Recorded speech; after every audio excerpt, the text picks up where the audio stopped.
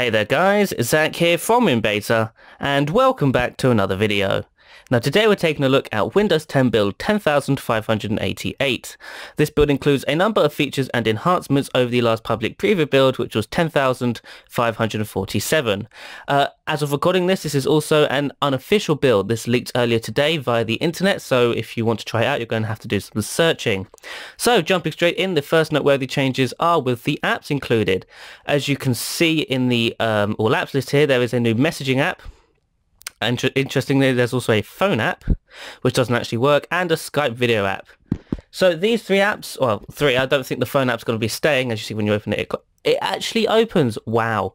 So it opens, but you can't actually call anybody with it, as I don't actually have a phone in this device. This is a laptop, so why would I be able to call anybody in it?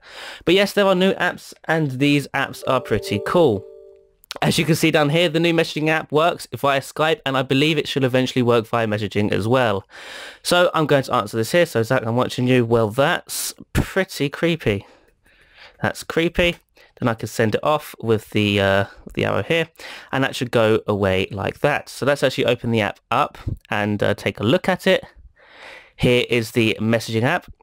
Looks just like the app on Windows Phone. Can send right now. Pressing enter doesn't actually send the message. I imagine that's a bug, so you can actually send just by pressing the arrow here. And you've also got some nice emojis. So what about that one? Yawn. Oh, again, no enter doesn't work. That's that one and the cool guy. So yes, as you can see, this is all pretty great.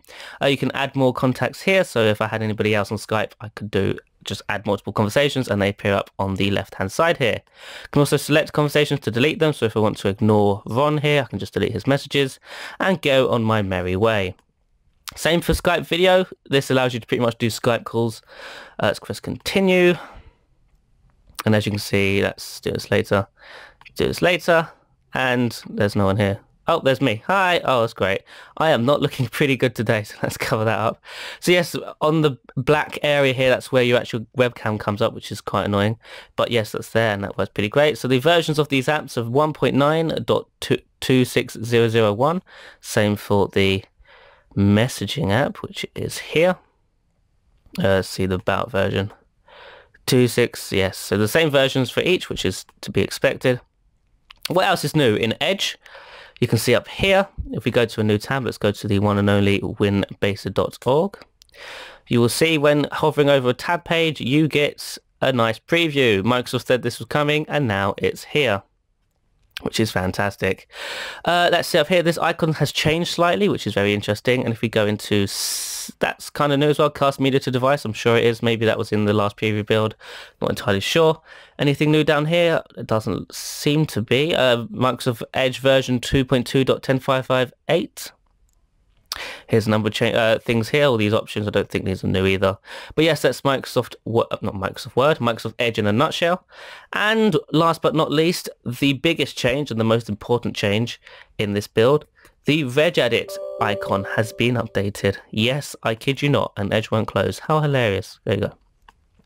Down here, look, it's now awesome and a lot better than it was in the previous build, because that was the icon they were using in the last build was from the 90s, I'm pretty sure, or at least Windows XP. But yes, that appears to be it.